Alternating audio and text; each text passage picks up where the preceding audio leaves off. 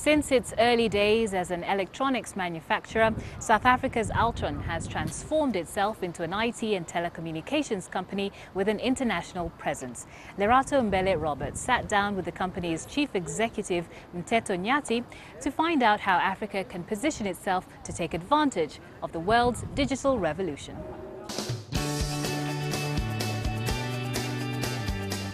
We've been around for 54 years and we have done well over the last 54 years.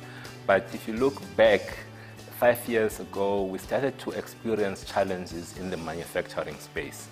And the question is, how did we get in that space in the first place? We got in there largely because of the international sanctions that were put on South Africa. And it made a lot of sense for us to substitute the international companies as they were leaving South Africa. Sanctions under apartheid? Under apartheid, yes, that was it. But then in 1994, the sanctions were lifted, and companies or customers in South Africa started to have an option. They could buy locally or they could buy globally. And if you look, our scale, we did not have enough scale. When globally, our competitors were producing stuff for the whole world. So it just did not make sense for us to continue to be in that space. So clearly market forces have literally forced you to reevaluate the strategy and position of the company. But that shift from producing hardware electronics to software, was it natural progression?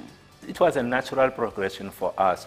We came up with a technology that does stolen vehicle recovery. That's all software that we came up with from South Africa. And so we have the skills to do this, but what we lack is the scale when it comes to manufacturing. So there's two situations underway. We have manufacturing in decline in South Africa, and in the rest of the African continent, we have manufacturing that really never took off.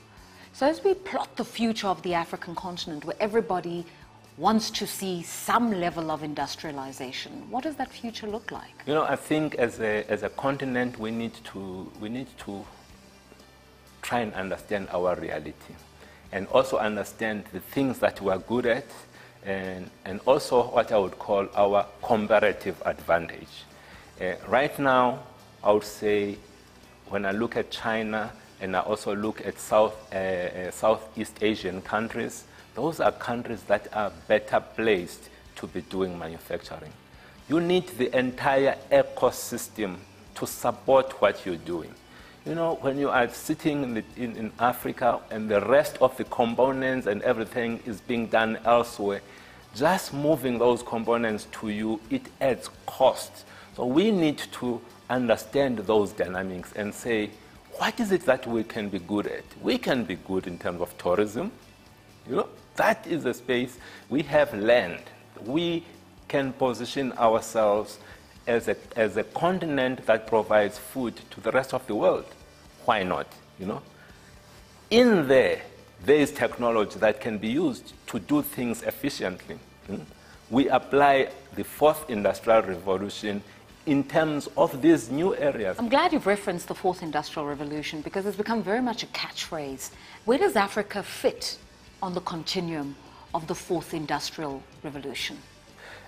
Firstly, a number of companies have invested significantly in terms of mobile telecommunication services throughout Africa, which means the citizens of Africa are able to connect with the rest of the world. So that's one aspect.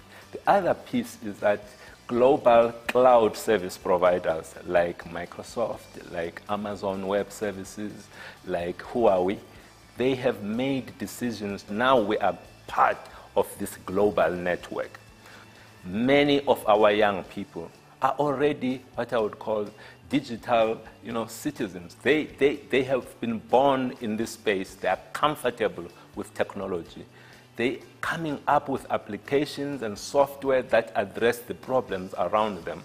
So we have the necessary, I would say, ingredients for us to be effective player in this fourth industrial revolution. What do you make of African leaders who are obsessed with this idea of creating African industrialists, that there's got to be more than Aliko Dangote producing things on a mass scale? It's unfortunate that most of our leaders in Africa, they are 60 years plus. They cannot connect to this fourth industrial revolution thing. They talk it, but they just do not get it. We need to move beyond manufacturing in Africa. We need to get into this new world of fourth industrial revolution, where we are leveraging artificial intelligence, where we're using the cloud services that we have here to address the challenges that are facing our continent. This is a company born in South Africa. It's become global and now operates in diverse markets from India to the UK to Australia.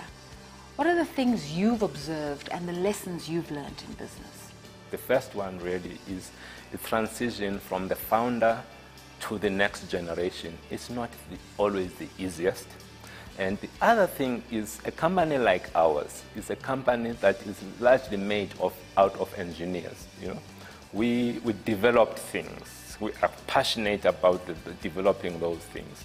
The problem with that is that we tend to be so focused on the products that we are developing and not pay enough attention to what the customers are truly looking for.